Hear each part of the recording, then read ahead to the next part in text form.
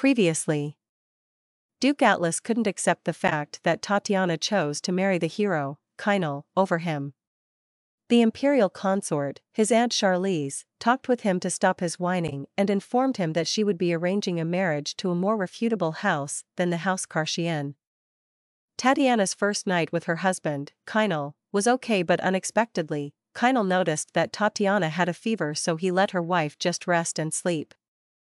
After their first night, Tatiana was woken up by the maid she didn't recognize before. That same morning, the butler informed her that her husband was away for 2 weeks to fight monsters for the safety of their territory, which he had been doing ever since. That was also the time that Tatiana assigned her maid, and, to check the inventories of the deliveries after the butler served the same tea, which she knew was of low-grade quality opposite to the butler's statements. Her husband started to send boxes to Tatiana, and she and her maid were the only ones who knew what was inside of those boxes. It was full of treasures. Tatiana thought that her husband was more wealthy than her sisters after seeing those treasures. When her husband came back from a mission, she confirmed that those treasures he sent were only a portion of what he had, as there were more buried underground somewhere. He also told Tatiana that since they were already married, it was also hers now, including the heart of a flask, a dragon's heart that money can't even buy. The Viscountess, mother of Tatiana, had a confrontation with the imperial consort. The imperial consort informed the Viscountess that she would regret the humiliation they brought upon the House Atlas. After that, the Viscountess told her eldest daughter what the imperial consort did in their house would come back to her, and that Tatiana would face consequences after giving her so many times to come back to her mother, but Tatiana didn't listen to her and married the man her mother hated the most. Tatiana confronted again her husband about the boxes full of treasures. She told him that he should properly store them to prove that all of them belonged to him, but he does not want that to happen because he does not want to leave his name behind anywhere else in this world. Tatiana scolded him even more and reminded him that her name was Tatiana Townsend, so he already left his name to her. She added that he should stop acting like he was living for nothing when he already had a role as her husband, and he must do his part. The Viscountess ordered Count Auberton to do a thorough investigation on Kynal's assets. The Count reported that he could not find any bank account that he holds on to their place, and it seems like his mansion was only authorized as his belongings. The Viscountess was not surprised about the report and ordered the Count to stop the investigation as it was useless. When her mother left, Anesha told her husband that she was worried about her mother's actions in the future. She knew that her mother would get revenge on people who humiliated her, and she knew that she would not give up that easily, even if it was the Archbishop, the imperial consort, or even death himself. Tatiana visited the Levrin Central Library to search for the worth of her husband's treasures, especially the heart of the flask. She found out how dangerous it was when getting that precious treasure, which made her angry since her husband doesn't care at all about the dangers he will be facing. When Tatiana was on her way back home, she went to a shop to buy a dress since her husband repeatedly told her to buy new ones with the treasure he had given to her. But she encountered the people she didn't want to see anymore. It was the girl that Duke Atlas cheated with, and what made her irritated more was that Duke Atlas was also there, who created a scene about Tatiana formally speaking with him. Natalia convinced the Duke to calm down. She thinks that Tatiana must be embarrassed to appear in front of her old fiance with that ugly dress. But Tatiana was unbothered with how she dressed in front of them. She even pointed out how she would always see Natalia almost naked, like she was bragging about her indecency. Natalia got mad, but Tiara was not finished yet and advised her to have a bit more self-respect. Before leaving, she showed how disappointed she was to the owner since she judged her clients poorly, and Tatiana doubted that she would last long in that industry. When the Duke saw Tatiana leaving, he wanted to follow her, but Natalia stopped her and complained about how she was treated by his ex-fiancé. To her surprise, the Duke shoved her to follow Tatiana outside. He called her name, not minding the scene he was making. When Tiara heard him, she faced him and reprimanded him for calling her by her name. Even how obvious that she did not want to talk to him, he still insisted. He explained that he was just using Natalia just to feel what he needed from Tiara. Instead of pity, Tiara felt disgusted by what he said when she remembered how he hilariously cheated on her place. She wondered how low he could be to be like this to her.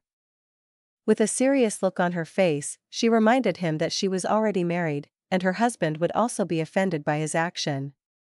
It made the Duke think that she already offered herself to Kynal, whom he was referring to as an animal, and that does not make her a virtuous woman at all.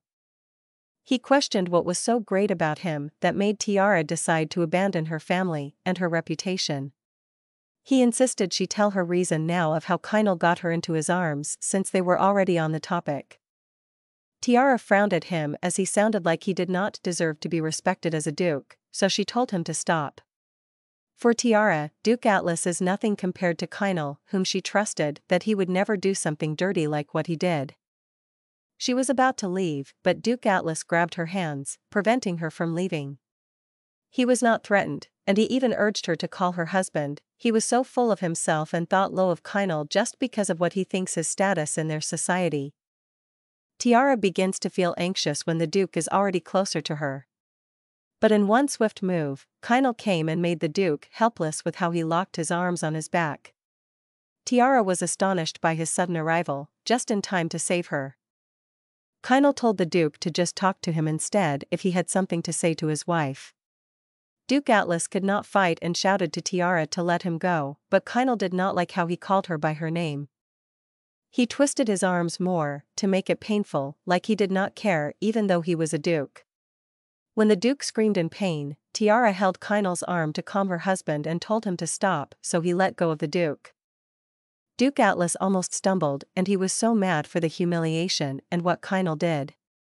He threatened him by reporting him to the palace so he could be punished. He was so confident that Kynal would be begging on his knees before him.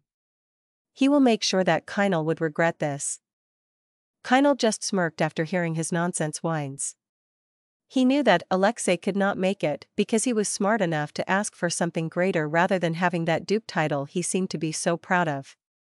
Kynal informed him that he had received immunity for any dealings with the nobles instead of becoming a duke.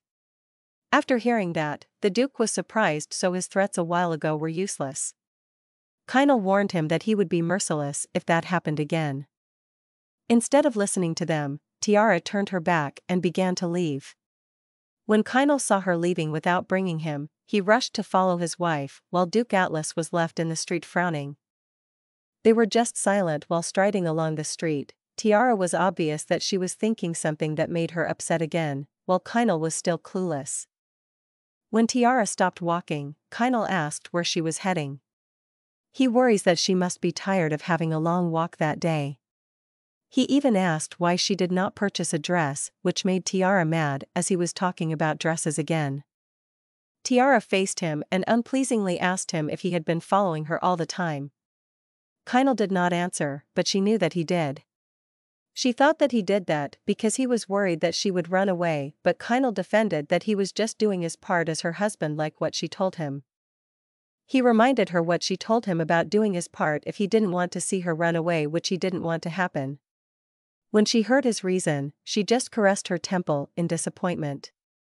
She corrected that his way is not how a husband plays his part. He should have just come with her. Kynal reasoned that he might just cause her more trouble if he accompanied her, which made Tatiana confused.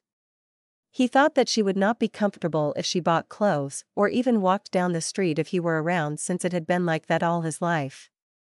He admits that he does not know how to be a husband, besides offering money to her. Tiara could not hold it in, but exclaimed how clueless he was. She pointed out what she wanted.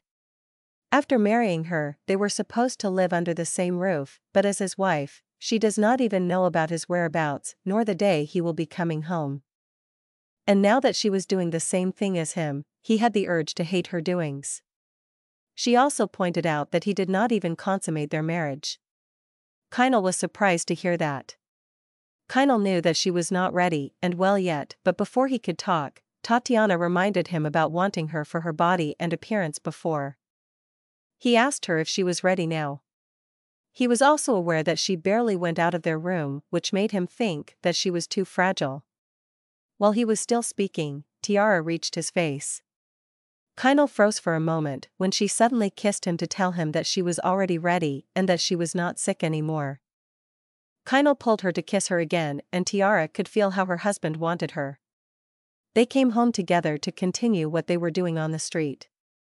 Tiara was nervous and wanted to take a break, but Kainal could not wait any longer, so he kissed her again while he was on top of her. On the next day, Tiara woke up without Kainal beside her. When she tried to get up, she suddenly felt the pain from what they did last night. She glanced at the emptiness of the bed beside her. She thought that Kainal probably left again for his job of killing a monster without even informing her. She was expecting him to stay at least the day after they consummate their marriage, but she thinks that it is already too much to ask since it was not part of their agreement. While Tiara was wondering about how Kainal restrained himself from this all the time, the maids came to clean their room. When the maid was about to clean their bed, she was surprised at what she saw, while Tatiana thought that it was a long passionate night. She then decided to get herself ready for the whole day before going out of the room. When she went out, she could not believe that her husband was just at their home the whole time. She was not expecting to see him in their house like he used to. She questioned why she was even tearing up upon seeing her husband, maybe because she might have gone mad at the thought that he left again. Kainal was confused about her reaction, while Tiara was already annoyed because all he could just say was what and why. For the first time, Kainal told her that he would be coming home late today, but he promised that he would not stay out all night. This is what Tiara has always complained about since then, and now she could not believe that her husband was obeying her. After remembering their night, Kainal admitted that Tatiana made a valid point about acting like a husband if he wanted her to be the lady of the house. Before her husband left, she invited him to have breakfast with her, just like a normal wedded couple does, since neither of them has done anything like that. While eating, Tiara was silently observing her husband. She was surprised to see that Kainal knew table manners etiquette, just like a noble person does. Kainal noticed how Tiara stared at him, so he wondered if there was something wrong with how he ate and how he was not good enough for her, but Tiara immediately opposed what he said. She told him how she was amused at how much he could eat. Kainal answered that he ate more because he did not know when he would have his next meal. He added that it was nothing new since it was always like that when he was growing up. After Tiara expressed what she has noticed with the way he eats, Kainal pointed out her food. Tiara considered her food as already a lot when it was just a little portion of the food they had on the table. She said that she needed all the energy that she could consume because she had work that she had to take charge of. When Kainal asked what was it, Tatiana answered him with a big smile, saying that it was the role of being the lady of their house. Tiara informed her husband how he put her in charge of being a lady in the house, so from now on, she expects that she will be busy. After what she said, it made Kainal wonder if his house requires a lot of work or if nothing in there is to her liking. How he questioned everything made Tiara realize that he was already contented with how things were right now. He noticed the emptiness of the long table and pondered a little, then he suggested that they could go to the main street again since she did not get a chance to purchase anything yesterday. But Tiara was just annoyed by how he thought a wife should be. It is obvious what type of perception he has with noble women. Kainal said that she did not have to do the household chores because it was the duty of their butler and maids. His lieutenant always reports to him how their butler took charge of everything in his house, so she should not stress herself to get involved in any of that. Kainal was being considerate to her, so he suggested she take a rest while pondering what she really liked to do. Tiara tried to clarify to him if he was against everything she would do in the house, which he answered no. So, his wife commanded him that all he must do is to watch. The maids made themselves busy while they were glancing at their masters, who were just standing there. They are intimidated by the presence of the couple and they have no idea why they are watching them. When Kainal noticed something strange, he could not tell what his wife was planning when she asked for 10 more minutes. She said that it was how long the servants had kept their masters just standing there.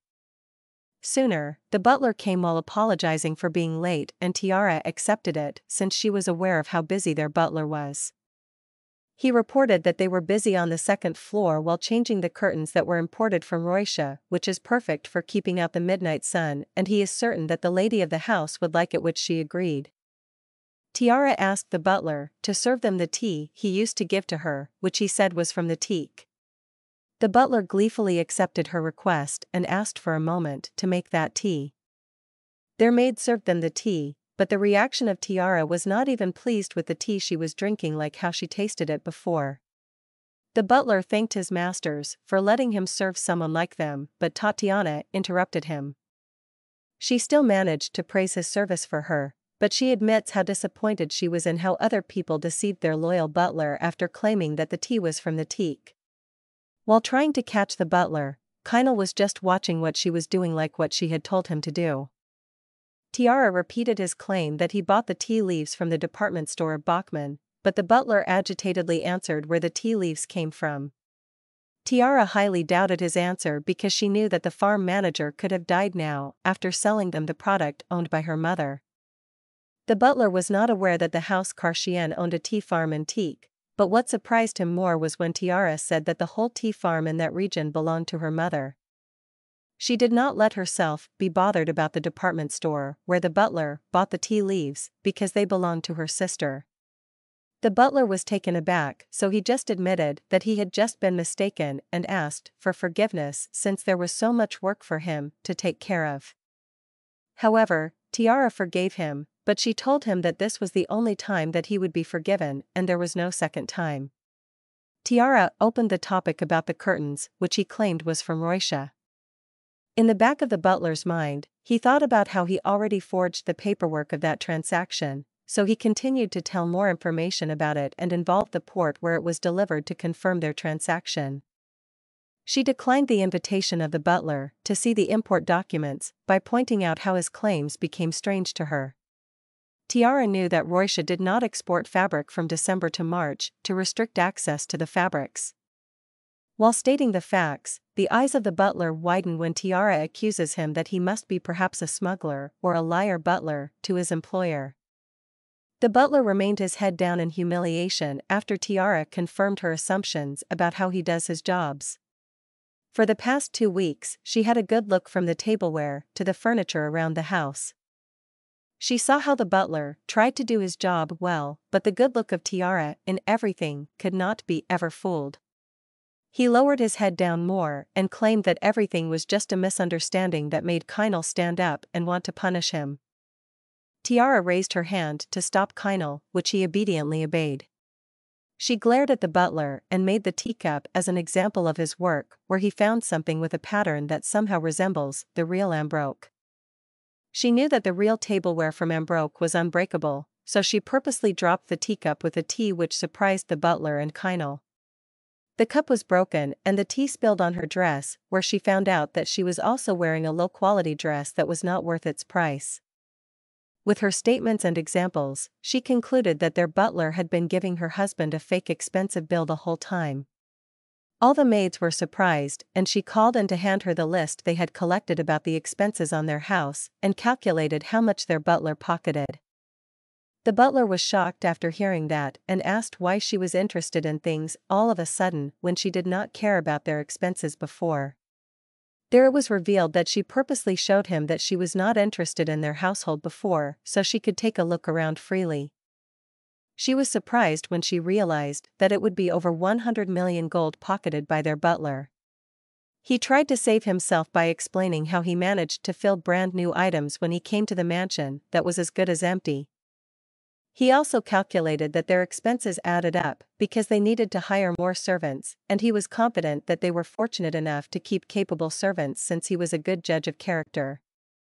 The lady of the house agreed with how good a judge of character he was in choosing his employer and not the servants. It was like every time she spoke, the butler could feel that there was something she was going to reveal that added to his nervousness. She then asked her husband if he knew the costs of their household per month, which he answered that he had no idea. Those employees were lucky enough to have that kind of employer like Kynal. He was a wealthy employer, but at the same time, he was inattentive, which was rare in Levrin. She now questioned how their maids acted a while ago when they were just standing there to watch them. If they were a capable servant that he hired, they must have attended to their employer when they saw them standing in the middle of the house rather than just passing around like they did not exist in that place. Tiara knew that they were paid more than they deserved just to sneak around and watch their employer's actions. She had no plan on keeping those kinds of servants, so she decided to fire them all. They were horrified at their decision, and one maid asked to give them a chance since it was unfair. When Tatiana looked at her, she just told her to go to her mother to beg for that second chance. Tiara knew well that her mother planted someone in their household to watch over them. The maid asked how she knew about it, so Tiara told her that it was obvious since the maid already knew what she liked. She then called the servant who came to fix their bed. She told her to go to her mother and report to her what she saw in their bed that would prove that they already consummated their marriage. She even reminded the maid to tell her mother how passionate they were. Tiara knew her mother well, she would use her power to say that their marriage was invalid. Now that they have consummated their marriage, she just hopes that the people she has planted in their house will immediately report to her what she has discovered, as she will never let her mother have her way. Before leaving the hall, Tiara reminded her husband that they would postpone the dress shopping they were planning since she was busy now to fix this problem. Kynal asked his wife if he should end the butler's life, but she just decided to let him stay for a while since they still have an amount to settle with him. They were certain that he would not run away because the Black Wolves would not let him have his way to do that. After catching the dishonesty of their butler, Tiara is not done thinking about the upcoming problems. She remembered what happened yesterday on their encounter with the Duke, and she wonders how that person will take action since he is someone who does not admit his own mistakes. However, Kynal refuses to listen while she is talking about another man, so he does not care about whatever that Duke will do. Despite that trouble, Tiara somehow felt relieved about the immunity he got to any dealings with the noble people, but she did not know it was just a lie. Kynal thought to himself that he could just ask about that now to the Crown Prince. Their conversation was interrupted when Owen called his captain from the outside of the window. His wife urged him to go to Owen since he had been waiting for him for a while. Before leaving, Kynal questioned what she would do when he left. He worries that she will be left alone after what happened. She assured him that she had Anne with her. Kynal said it was not he was referring to. She didn't have anyone to help her other than Anne. Tatiana told him that she never did, to begin with, which surprised Kynal after hearing that. She would be busy hiring a new butler. When Kynal asked what kind of butler she was looking for, she said that she needed a butler who would be devoted enough to serve their household. She does not require it to be perfect at the job, but all that she needs is someone who has a good integrity that could not be blinded by money. She thinks that it would be nice if she hired someone good with numbers, with a strong authority who could supervise his staff well, and someone strong enough to guard her in any place. Hiring new staff is an undoubtedly difficult task. She needs to be more careful in choosing someone for the sake of her plans.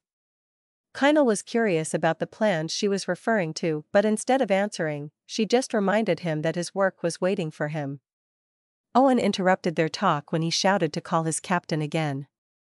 Owen was already complaining due to his late coming.